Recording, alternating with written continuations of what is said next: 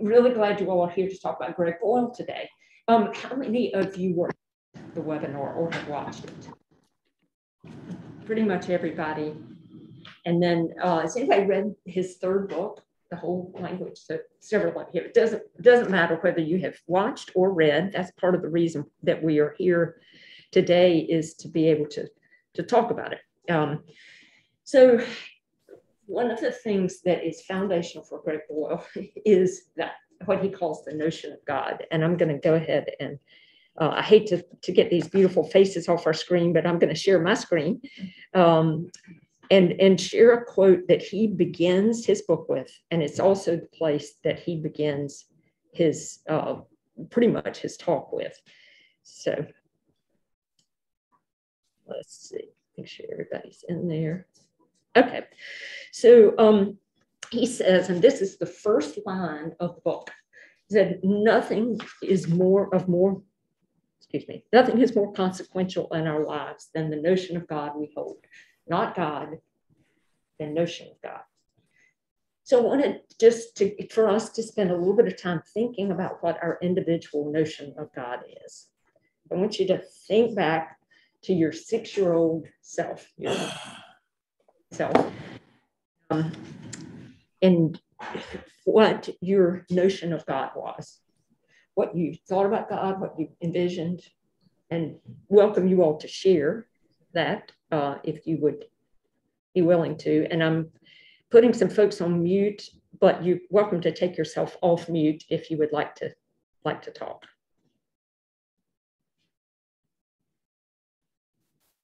This is Joan.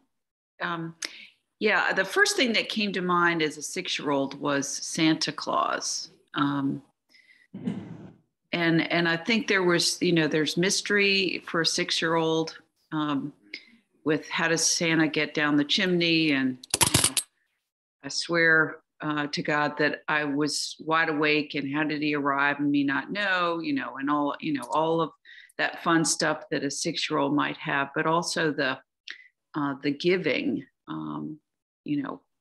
the abundant, the jovial. So that was my notion. But have you been naughty or nice? I was always nice. Yeah. Mm-hmm. Yeah. You should have known that. Thank you, Joan. He was naughty. You were naughty, or Mott was naughty? We were both naughty. Yeah. Else have a memory? Rich, were you getting Well, I was just going to say, I was thinking more in terms, I think a 6-year-old, sixth grade or whatever, going back, it's hard to go back that far, but I think it was more creator, all-powerful is kind of what you're envisioning at that age, and growing into the idea more of God as love. So even early age, that was still a possibility, that God of love. Not there yet. Yeah. Anybody else? He was far away, like he was in heaven. Okay. We were down here. Okay. As a kid, that's always fun. Yeah. So for you Zoomers, I don't know if you heard Kathy Bradley say he was far away. Up there in the heavens with the clouds and the beautiful cherubs you could look at in the stained glass windows. Okay. So he was definitely elsewhere. And definitely old, male, and white. Okay. That was my picture at 6. And, kind of like Charlton Heston and the last, whatever that Ten Commandments. How that look? Yeah. And me. Not me, but Stern. Okay. Sure. Barb. I just think back at 6, all my family was going to church at First Pres, not here. Like both of my sets of grandparents and my parents, and somehow every Sunday, knowing it was important to be there, this is a big deal. This is a big guy, and just this feeling of, boy, this is neat. Yeah. So important. He was a VIP. Yeah, and he was usually, most people envision it. I want to jump forward to you're in high school. By then you've begun to make decisions for yourself. You're not just relaying what you've been taught. any thoughts, and we'll say high school, college. Any thoughts if God changed for you, or looking at you folks on Zoom as well, if you have input. Emily? Maybe a little bit more spiritual and maybe more opportunity for personal connection. We did some retreats at the beach with journaling and Bible studies in college that were full of prayer. So like a little bit more personal relationship opportunity. Yeah, that's great. I mean, it's good to hear. I'm stepping away because I forgot to get the clipboard for us to sign in for contact tracing. Anybody else just has a thought? Claire? Well, along the way, and many of you also probably participated in a class learning the catechism. So there were some words, I won't quote it exactly right, but what is God? God is a spirit, infinite, eternal, unchanging in his being, wisdom, power, holiness, justice, and truth, something like that. Yeah. And so I began to have some words to attach to God that were very meaningful. Okay. Yeah, so there was an evolution. Yes. Anybody, Rich? Yeah, I would say from that early just creator image, that confirmation was important for me to get more of a theological and actually redeemer, I think is the word that I really became aware of that concept of God, I think at that age. And it was more in college, actually after college, that I became more aware of the personal strength that you can get from that grace. So you all have described a relationship with God that was certainly in line with where you were developmentally. And it sounds like a fairly positive one, aside from being stern, but strict. Minna. I remember in those high school years hearing some things that I really didn't like, and was kind of fighting against it. Like I didn't like the idea of, you have to believe to be saved. I'm like, well, it just never fit with me. Yeah. And I never been very uncomfortable with certain groups you might be in where you're hearing that. I'm like, this does not fit with what I, for some reason, like that wasn't right. Yeah, I agree with that and had a similar experience in my growing up. So as I said, Greg Boyle has made this absolutely foundational about your notion of God. So let's hear him talk about it and then we'll discuss that. So Meister Eckhart, a mystic and theologian who lived many years ago, used to say it is a lie, any talk of God that doesn't comfort you. Now, we kind of don't believe that, but I think it's true that once you kind of know what kind of God we have, it alters everything. My friend Mirabai Starr, who's a mystic and writes about mystics, she says, once you know the God of love, you fire all the other gods, which is kind of an essential task of maturation. As you grow and evolve, the God becomes larger. I remember I had a spiritual director once who said, we need a better God than the one we have. He was a Jesuit. But I know exactly what he means. I mean, we've settled for a partial God instead of holding out for the God we actually have. The God who is too busy loving us to have any time left for anything else. This will always reflect how you are in the world as you seek to create a community of kinship such that God might recognize it.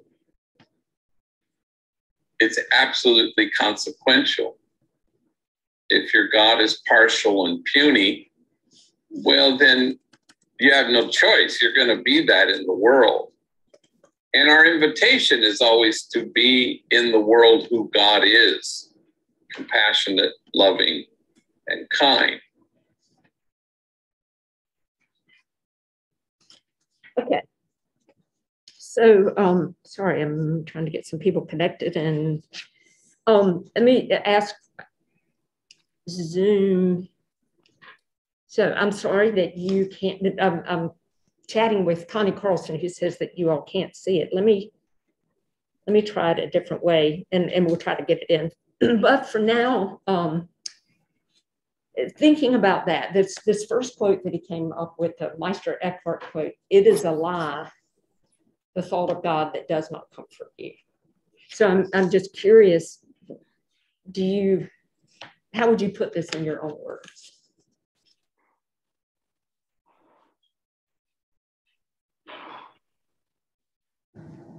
Sorry.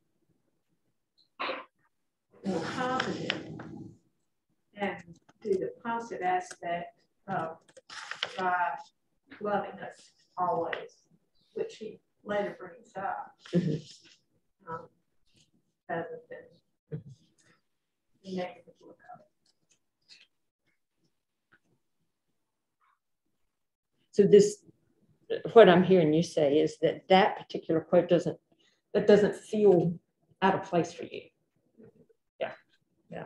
Anybody else have an observation about that quote or some of the other things, the nearby star? You know, we fire our other gods. So his point again is that it is absolutely foundational, and he uses the phrases like, well, I'm not sure if he uses in this one or not, but in the book he talks about that it's really easy for us to see only, if we've got a negative view of God, we can only see a negative view of ourselves. That's sort of the foundation part of it, that we, how we see God seeing us, we see other people. So getting this God part right is an important thing. Any other thoughts on this clip before we move on? Yeah, this business of firing all other gods, I don't know anybody, quite truthfully, has fired all other gods. Maybe Father Greg has, but for one, I sure serve a lot of gods. Money, greed, holding on to what I have, denying others. I mean, the list is a pretty long list. If I was to go about firing gods, it'd take me a long time, even if I could. Yeah. Well, and John, I mean, that's a really honest comment. I think Greg Boyle is going maybe another step further, not just the gods that are around us, but our understanding of the flow of God and the fullness of God. And that he uses the phrase that allow the tender gaze to rest on me, and the tender gaze of the one, and then I can apply that tender gaze to other people. So, the other thing, and I'll be quiet, but the other God that you follow is yourself. And I say you, I mean me. If you are, Claire mentioned those words of, if you're kind, if you're loving, if you're gracious, if you're good in every respect, gee whiz, I start thinking about myself. It's not pretty. Yeah, and again, that's an honest self-assessment, and I appreciate that. I think you could say we. You don't need to just say me. Minna, you had a comment. I mean, I do like what he's saying very much. And I've talked to other people about this book, and they think it lists people off too easy. There's no judging or holding people to account for their actions. But I personally like this approach. Yeah, yeah. Well, it seems like some of the churches that I grew up in, the emphasis was so much on sin that this was like a revelation of like, oh, okay, you don't have to feel bad all the time. And so I enjoyed this book. Yeah. Barb, you were getting ready to say something. I liked what he said about as you get older, your God gets bigger. And I felt that over the years, I mean, God is so much bigger than what I think. And I have to kind of let my mind expand to really hear God. Yeah. Yeah, and I think that sort of gets back to where John was, that, I mean, there are lots of layers to this, but one of them is understanding, recognizing, and embracing a big God. David, it looks like you jumped on screen. Are you? Yeah, I was going to say something that supported John's perspective, because I think we do intend to fire the gods that don't comfort us, but there's so many gods that comfort us that if we don't replace them with God, capital G God, we're fooling ourselves. So when we make ourselves God, and that's comforting for us, because if we're in control and we're self-reliant and we don't need help from anyone else, that's putting us first, and that's a comfort to us. Now, when that falls apart, as it will, we get a revelation that maybe we should be firing that part of who we think God is, which is me. And again, I would say I completely agree with that, but I would say that Greg Boyle is asking us even bigger to think of the God that we believe in as being even bigger, such that that God sees all those flaws in us and loves us. And so we recognize our own image of God in ourselves before we see it in others. How you? Yeah, I was going to say, I've been struggling with his view of understanding of God, because it does seem, as Minna said, indulgent. Mm-hmm. And I guess the way I reconcile it is God does see our flaws, but notwithstanding them, loves us and redeems us, and therefore we ought to do the same with other people. Right.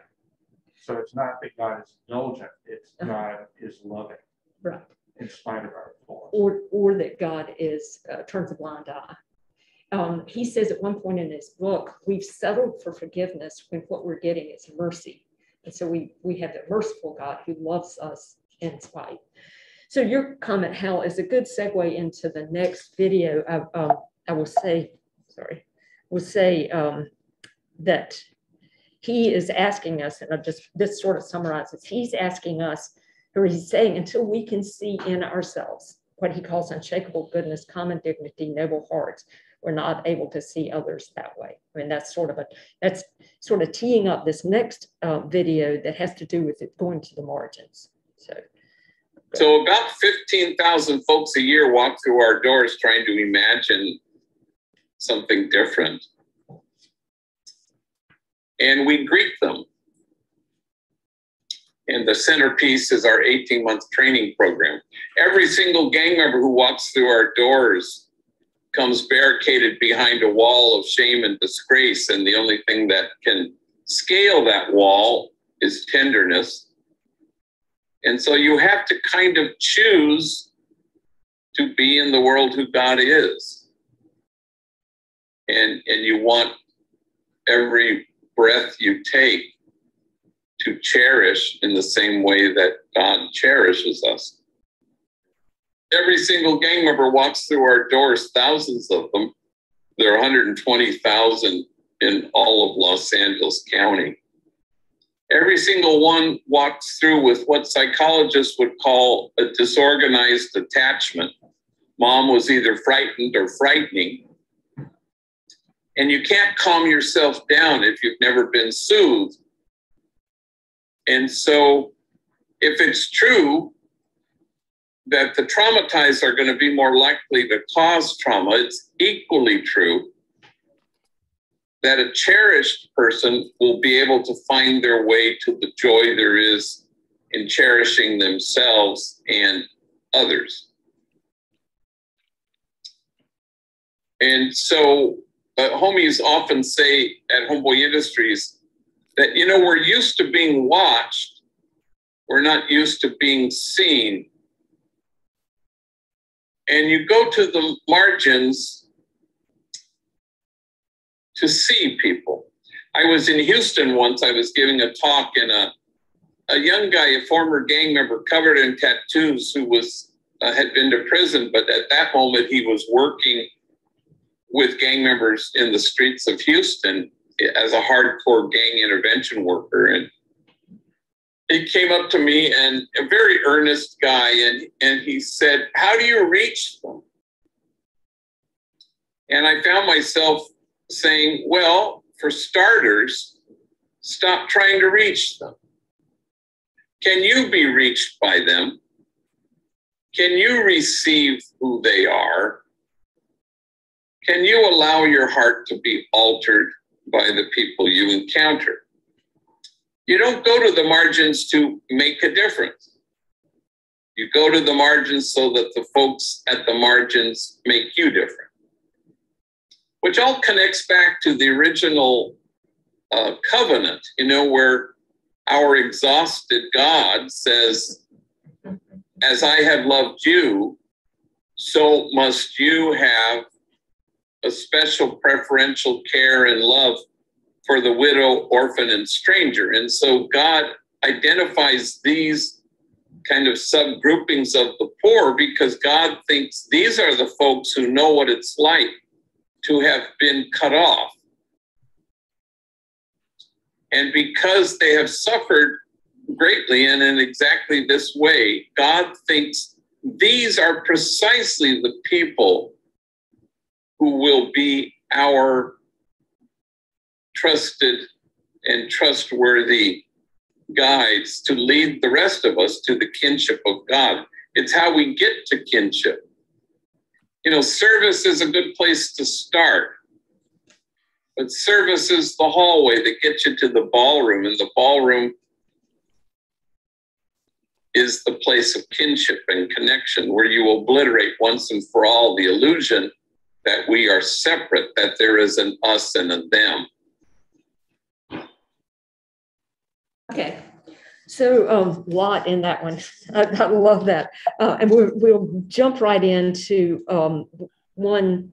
I'm interested in y'all's thoughts, but we'll start here. He's talking to the gang interventionists, and he says, how do you reach them? For starters, stop trying to reach them. Can you be reached by them? Can you receive who they are? Can you allow your heart to be altered by the people you encounter? So let's talk through that. And what does that look like in actual living? Well, I will say this. It's the question that comes to my mind is, how do we go about doing this? I mean, do we just go out to these margins? And I'm going to assume that to mean people that our service industries in the church are attempting to reach out to. It obviously has everything to do with the spirit in which we reach out, meaning, are we here to help them or are we here to be changed? That meaning we help them, they are different than us. When in effect, Father Greg is saying, no, they're not. There's this distance that's been created by us. And so how do we go out and essentially, I would say it's not his words, but get on the same playing field with these people that they're no different from us. They've been dealt a different set of cards, but in the final analysis, they're no different from us. So how does our heart get changed by going out in the field? I don't know how to answer that. I mean, I have felt differently in certain ministries that I've been engaged in, but I don't know why or how that happened. But quit trying to do for other people. Go out there and really try to do for yourself to get on the same playing field. That's it. You asked the ultimate question is, how do you do that? But that's good sort of summary of what we're trying to do. Tristan? I was thinking back to what he said about, or what he was saying, the gang members were saying about how they're used to being watched, not used to being seen. And for me, I feel like that's a big part of this, is just starting to see people and not just watch people, which maybe is something that is hard to do within the walls of the church. And I don't think it necessarily has to be like when you're going to meet someone on the margins.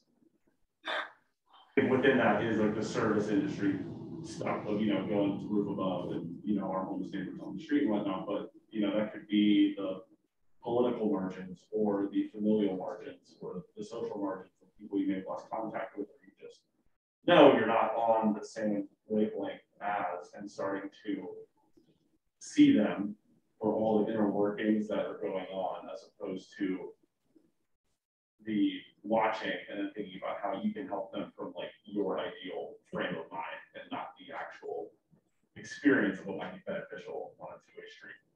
If that makes sense. Yeah, that's a good, again, a good summary. So Elise and then Barb. The Isers, I'm sure would agree. In our mission trips to Mexico, that's just an easy way to be on march and learn from them, because all the times that we go down there and work with them, we're doing things very differently. We're doing it their way and learning from them and learning their lifestyle and learning all the gifts that they bring us, as opposed to our going in and trying to do things the gringo way and trying to force our thoughts on them. That's a great example. Yeah, you're not doing it our way. Yeah, and the right heart set, you're not going down there thinking you have all the answers. And I'm not saying you, because I believe that that's the mentality of our global missions, is we don't think we have the answers. We're going there to be with, as opposed to teach. Whatever. Then this might sound kind of strange, but as I was listening to this and I started thinking about it, I thought, there's an uncomfortableness sometimes when you're on the margin talking to people who live such different lives from you. And I started thinking, maybe I'm a little bit afraid to be seen, because I'm a little bit embarrassed that, like, they are living such hard lives. And after we have our meal at bedroom in the inn, I'm going to go get my car and drive home. And it's just such a different life that it's humbling for sure. It's almost embarrassing to try to understand them, and you kind of don't even want them to know what your life is like. You don't want to reveal too much of what your life is like, because maybe I don't want to be seen. It's a kind of strange feeling to talk about. That's very interesting. Or you've had your hand up. Well, I'm just thinking they want to be seen, not watched.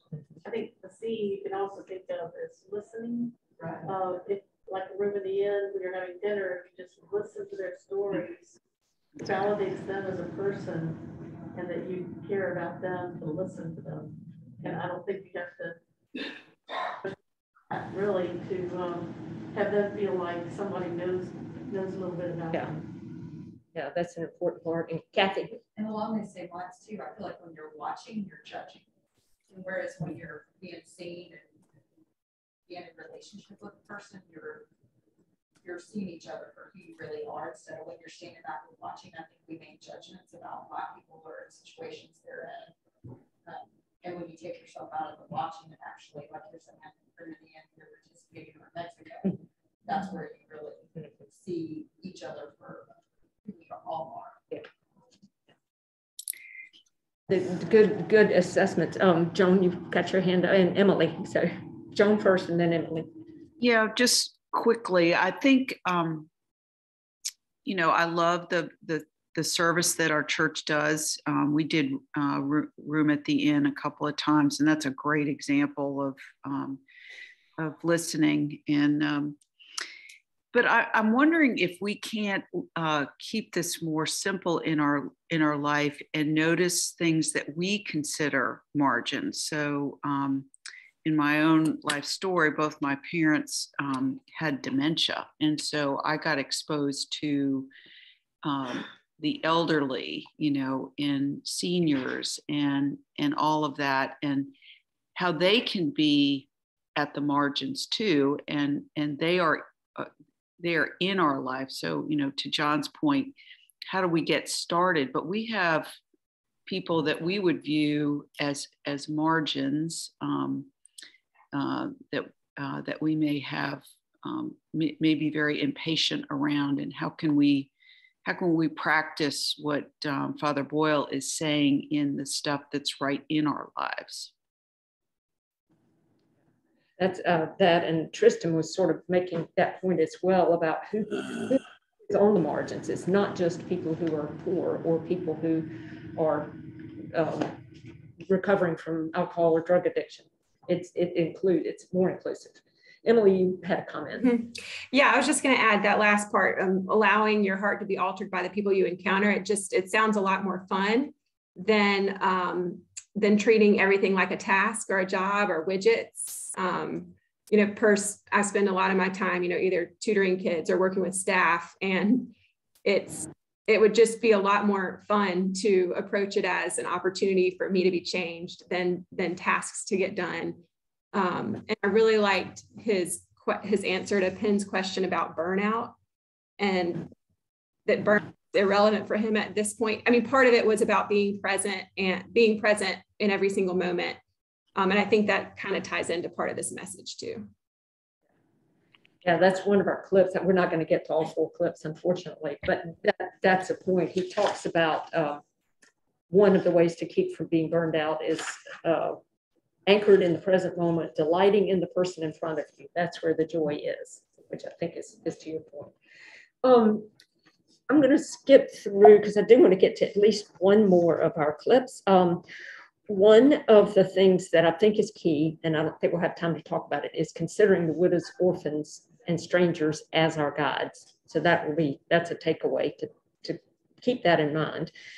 I think the other thing that we've touched at here is this quote: service is a good place to start, but service is the hallway on the way to the ballroom.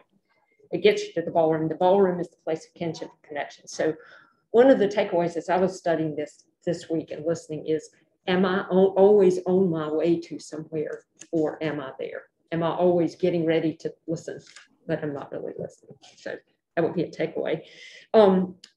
We have a clip on the burnout question. I'm going to do this democratically. We have burnout question, and we have the one where someone asked, how do you get around the othering and the griping? If you had a choice between those two, which would you do? And I'll get y'all's input too on Zoom. Is the burnout question? And the what did you say? The burnout question is the first one, and the second question was about othering and griping. How do we get around othering and griping? Right. That'd be burnout. Oh, burnout, griping. How about you on Zoom? Speak out because I can't see all of you. One have more interest to you than others? Griping. Yeah, agreed. Othering, griping. Okay, well, the way Greg Boyle works is that every one of his themes is woven with every one of his themes. So we'll get a little bit of both. How do we transcend the griping and the othering with those that do not think like us? Yeah, I think I don't think we name things correctly, you know, and it gets us in trouble. And so, like, who do we think we're seeing, you know? How do we diagnose things? You know, what's our analysis? So, and I hope this isn't too controversial, but I mean, it's like, you know, so our doctors refuse to do tattoo removal. You cannot enter our clinic, which is in our headquarters, unless you can show proof that you're vaccinated, because it's too close quarters. And a lot of them are older doctors who are retired and who are vulnerable. So homie, you know, wanted to get vaccinated. I mean, I'm sorry, he wanted to get his tattoos removed. And I said, are you vaccinated? And he said, no. So I said, why aren't you vaccinated? And he says, I don't know what's in it. And so we were texting. And so I was at an In-N-Out burger, which is famous in Los Angeles and like the best burgers in town. So I sent him a picture of the In-N-Out burger. And I said, I don't know what's in this, but it tastes delicious. And I'm trusting that, you know, people aren't going to poison my burger. I just trust. Now, who trusts? Healthy people do. In fact, it may well be how we measure health, if you trust. Now, obviously, this guy he's not savvy, he's wounded.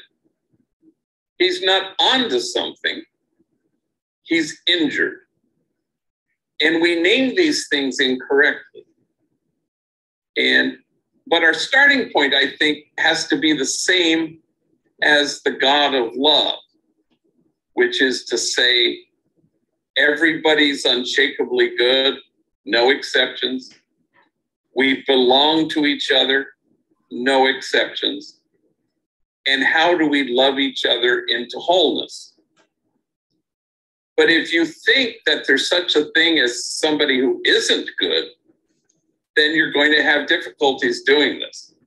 If you think there are some people who don't belong to us, it's going to be hard when it comes to the other.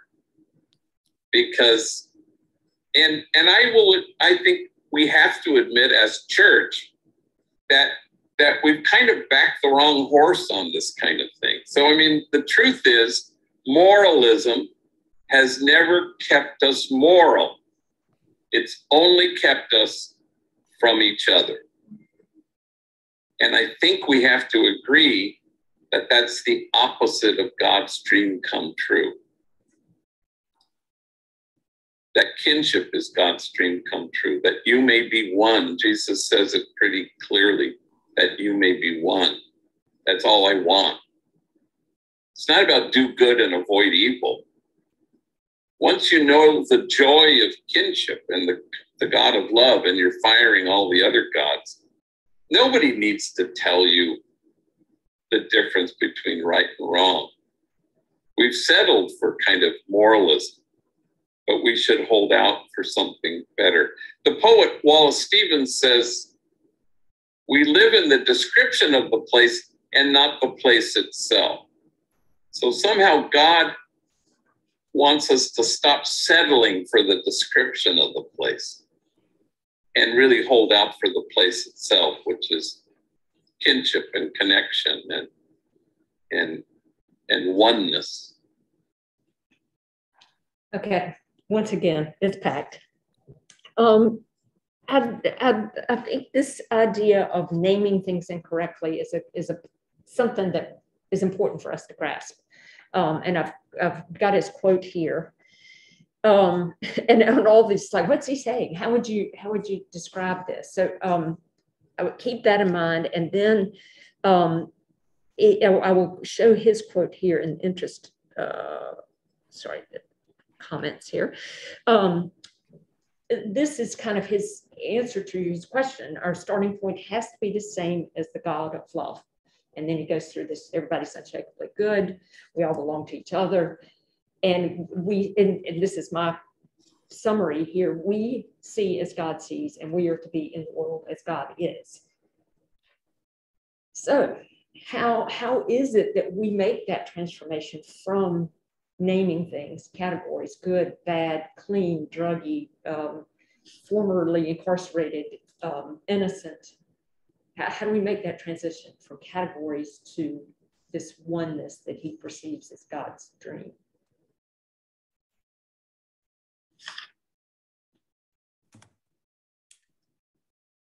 I can just say something like kind of thinking, it kind of reminds me of sort of the notion of sort of what happened to you and not what's wrong with you, in terms of people going through trauma. And when Justin Perry did our class on racism, he started with the attachment, a lot about the attachment cycle. And so it just, I think it ties into what Greg Boyle is saying in terms of people, we're all wounded in different ways that color how we see things, but at our base, before all of that, we're good.